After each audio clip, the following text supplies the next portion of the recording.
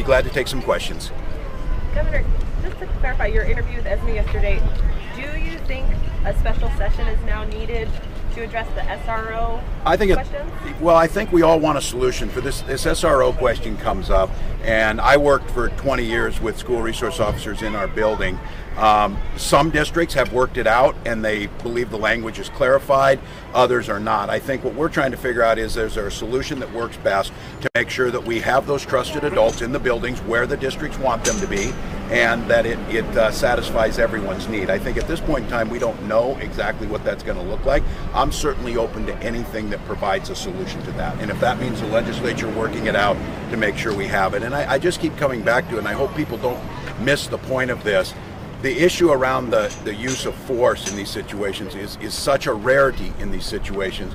The value of the SROs in the building is the adult relationships that are built long before anything happens. All of those things get averted when we have those relationships. So I think districts like Bloomington who have them in, they understand the value of that. And so I think what I am open to is let's find a solution where districts that want and can work out an agreement and that the language is satisfactory to everyone. Because I think that the spirit of this thing is all of us want our buildings safe, and all of us want to make sure that excessive force is not used on our students. And I think finding that middle ground shouldn't be all that difficult. So if the legislature comes to you with a solution, you'll call, because you're the I think so, yeah. I think we have to come up with a solution. We're not, I think when that time comes, and we'll see, but there's some districts have already found a solution without the special session. And so I think our goal is to continue to work with them and see if we can work it out.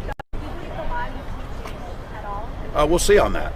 Some districts, like I say, some think it is. There's been an interpretation for the Attorney General that said it's fine, that they have the ability to do what they need to do in these situations. Again, I'll come back to this. There's never been a case that I know of in Minnesota where a law enforcement officer was charged with something in a school. I understand that the hypothetical that's out there, our goal is once again to make sure that people feel safe, that the law aligns with that. And I think the goal here is to make sure that the appropriate use of force was clear, and it's the same things that teachers operate under, that principals operate under, and I think it's just trying to clarify that language. But hasn't your office also analyzed it? I mean, because the police groups say it's not clear. Some of the schools say it, and supporters say it is clear. That's the way the law works, and this is what we do. And it's sometimes if they get into things, then we have to work out the difference on this. So I think the Attorney General gave an opinion, but that wasn't clear enough for some, and we're just trying to work that out. Again, the goal is to make sure that schools want to have all the resources possible in there, that they're able to do that. The Bloomington schools have said they feel comfortable with this, and they've done that. We're trying to make sure that everyone else feels that way, and I'm just trying to find a solution that works. And I don't think it has to be as complicated as it is. The biggest thing is that we've got trusted adults in the building doing the work. And again, I will remind folks, the true value of those school resource officers is the 99.99% of the time that they're working, building relationships, they're at the football games, they're out on the playground, they're doing those things. That's the focus. This end piece on use of force, while important, is not the bulk of the work they do. Governor, but how concerned are you that some of the programs are on pause, at least for right now? Well, I'm concerned that if the schools want to try and get them in there, and the issue is there's not clarification, that's why we're trying to find a solution. And I think when you look at this, that it's obviously confusion in here for some folks. Some have felt comfortable doing it, others have not. And what I've said is let's work to find that solution. If there's something with an interpretation from the Attorney General's office, if that does it and that moves folks back in, and I've said if we need to and there needs to be a clarification in the law, let's figure out how we work that together. Again, striking that balance between student safety, trusted adults in the building, and appropriate use of physical force if needed.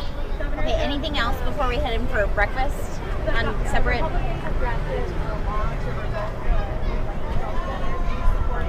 I've not seen what they've drafted yet, so if I see. It's just like a one-liner. So we'll take a look at it. Again, I appreciate that folks are trying to get at this. We'll figure it out. I see the forest through the trees on the broader issues of where things are at.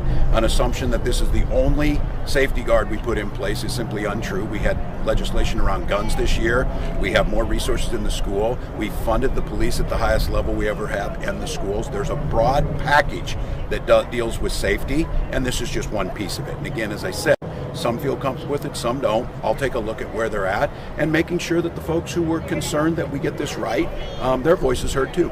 It's, All right, that was last released, one. Like, mid last week, though. So are you talking? Did the Republicans not present? I mean, it's publicly released. Are you talking to different stakeholders? There's been, Yeah. there's been. Of course, we are. There's lots of things being presented, but no one has come up with exactly what will serve this. Keep in mind, this was put into place because people had a concern of excessive use of prone force. Is not used by teachers, is not used by others. So that issue is still somewhat debatable. Obviously, you see that's why it comes up. So I think working on all sides of this issue has to be there. We had a lot of opportunity to do this. It's come up now at this kind of late hour. Our goal is to try and just work and find a solution, which obviously it's happening across the state. We can. All right, we'll wrap it there. Thank All you, right, everyone. we're gonna go see food. Yeah, let's put him for right. breakfast.